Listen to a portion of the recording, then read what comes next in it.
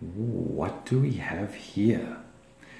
I just sent them an email yesterday saying, dudes, where is my game? I mean, I ordered my game ages ago. Where's my game? Don't you guys love me? Don't you care about me? And sure enough, here it is. And you know what I think? Here's what I think. Oh, are you worried? Don't be worried. It's a Gore-Tex map. You can do that to a Gore-Tex map. But now I need a cloth to wipe it up. That was dumb.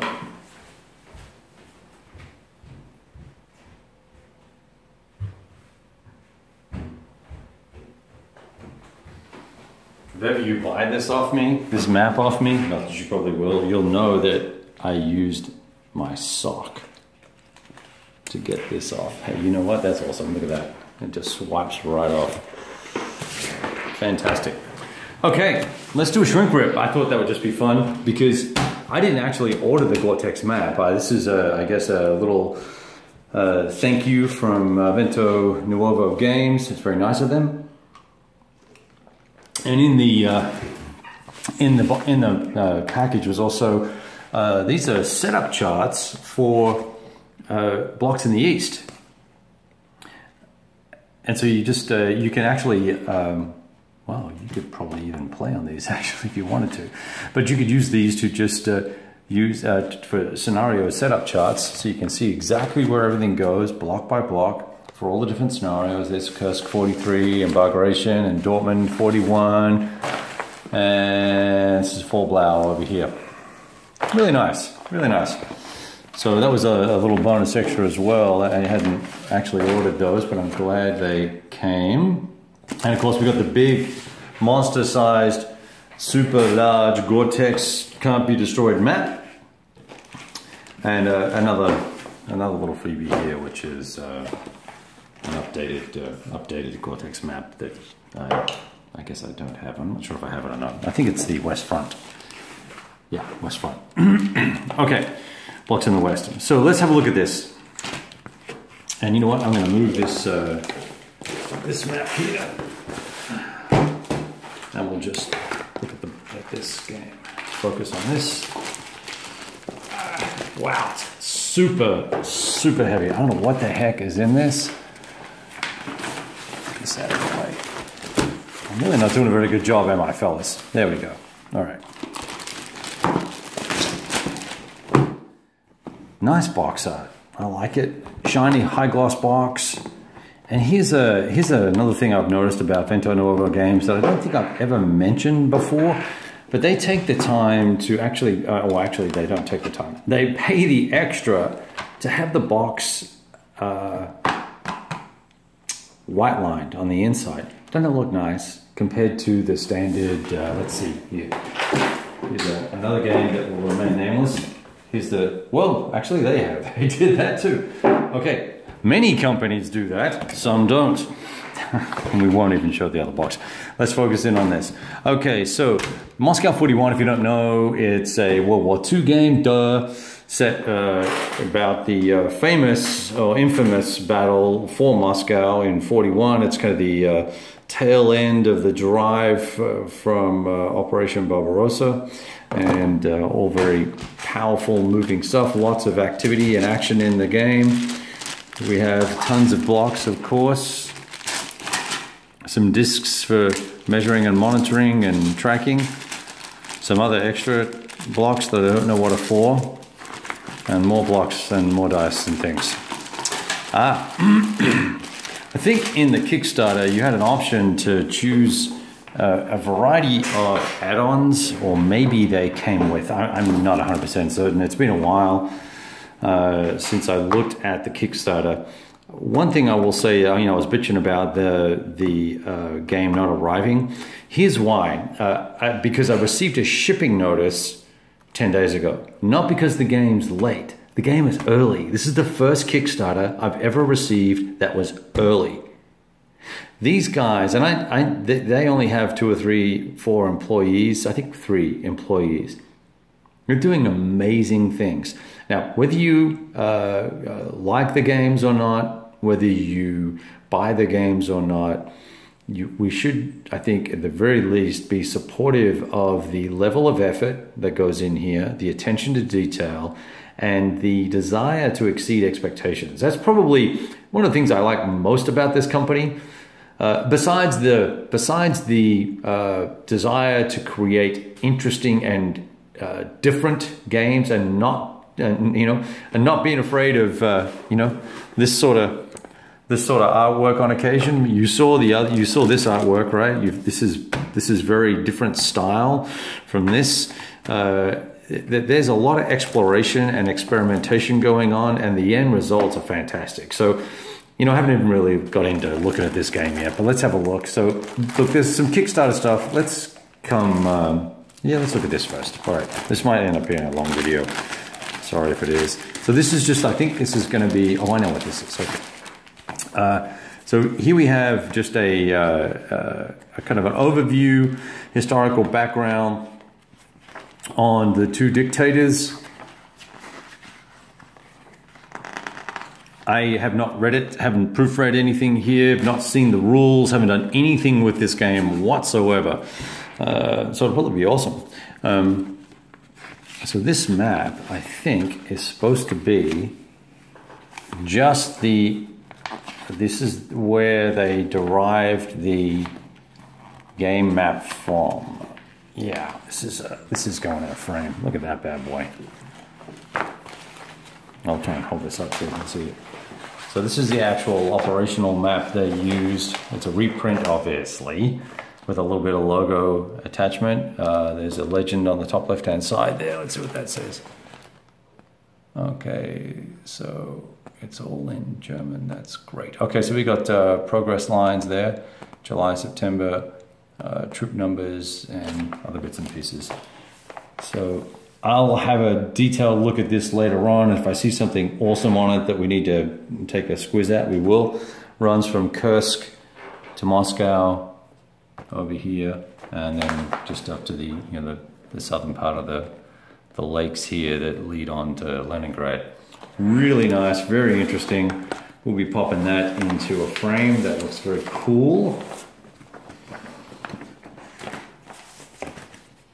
So there's that. There's, historical notes and strategic guide.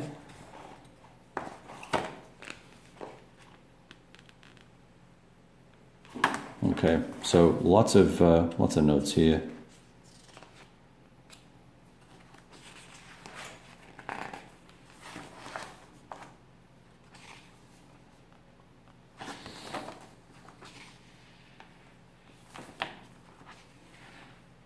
Okay, pretty cool. I'll have a read of this again. As I said, I'll have a read of all this stuff, come back to you with some further thoughts and comments, and let you know whether it's worth grabbing in the because I think you can buy all these things discreetly online now. I'm not sure.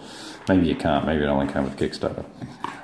Because I just ordered the base game. I was having a little fiscal responsibility mojo going on there, so I decided to only order the base game. But okay, so the game comes with a mounted map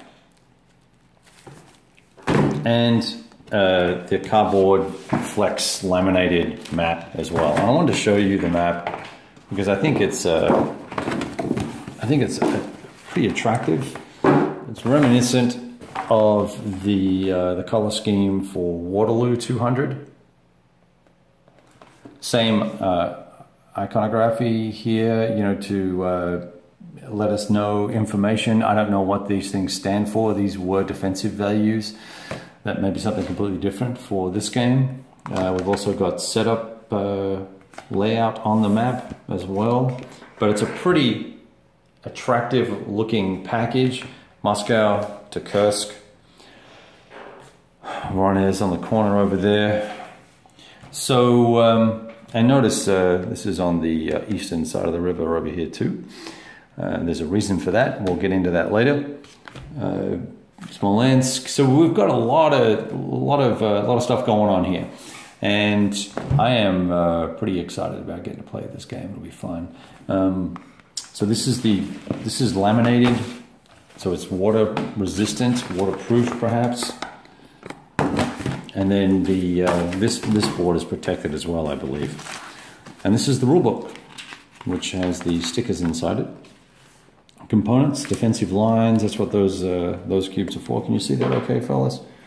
Ladies and germs. Initiative disc, weather markers, river attack markers, all your standard good old stuff. I don't think I can't show you the retreat point flags. That I think these are probably Kickstarter only, Kickstarter special only. I think you had to order them specifically. I don't know if they came with the game or not. I don't see them here. I don't think. Nope. No big deal. Okay. And the layout of these rules is pretty nice too. I can't talk to you about the quality of the writing or the clarity of the writing for the rules. It has been a minor issue in the past, but I think things continue to improve. Waterloo 200 was a significant improvement over blocks in the East, which had its little share of issues, and obviously blocks in the West and blocks in Africa were incremental improvements on that as well. So I'm sure this will be great. We'll get into the detail of all of this at some point in the near future. Do want to try and get to playing this pretty quickly. Here's our stickers.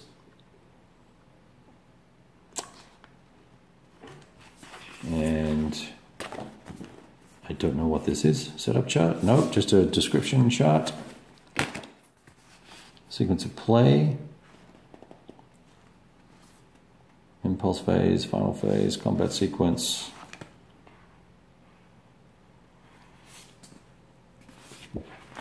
All right.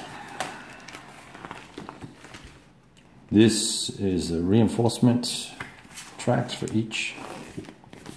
2 scenarios, so Typhoon and, well, this is just called Road to Moscow, I guess. You got to deal with me when I'm rolling this stuff out live, and I haven't had a chance to do any homework. Like I said, I know nothing about this game other than I saw a prototype of it early on. I've not played or anything like that, but this is a pretty comprehensive rule book. What are we at? 17 pages in large fonts, lots of pictures and examples. Hopefully everything will be clear as mud for us. There's 2 scenarios here by the looks of it, 3 scenarios, and a campaign game. Okay, fantastic. Look, a fantastic looking set of stickers, counters. Seem to be an awful lot of counters and not an awful lot of stickers. Are you with me here? It must be extra for some reason. I'm not going to go into it right now, but also there might be another set of stickers somewhere in the packaging. Let's see. Nope, 147 PVC stickers. Maybe they are all here. I guess there could be 140 here.